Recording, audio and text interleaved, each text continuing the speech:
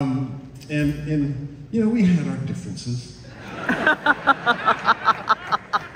Exaggerated, but you know what I mean.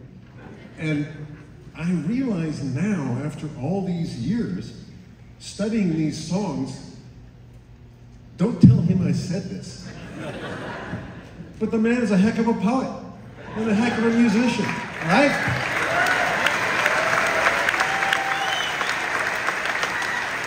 In fact, I've had to come to the unpleasant realization that he is in fact a genius.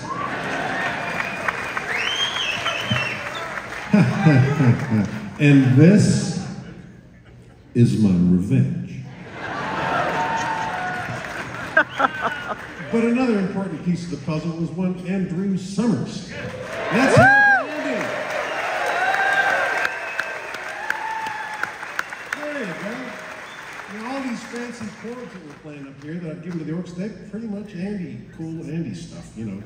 And this next song we're about to play, the music was actually by Andy Summers. He came up with it one night over dinner when we were in Montserrat recording, and he had these jazz chords. And Sting, of course, loves jazz chords, so he pulled out a lyric, and they worked up this song while we're sitting at the dinner table, and I'm finishing my dessert.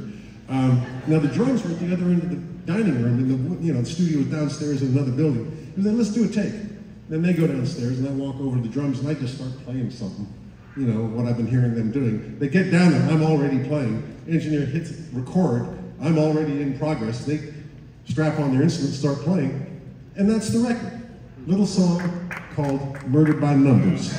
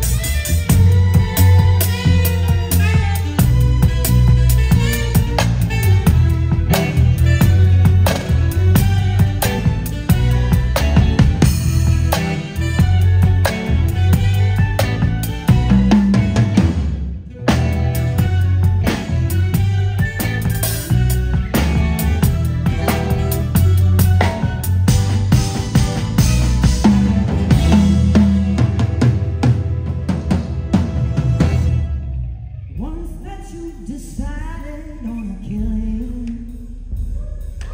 First you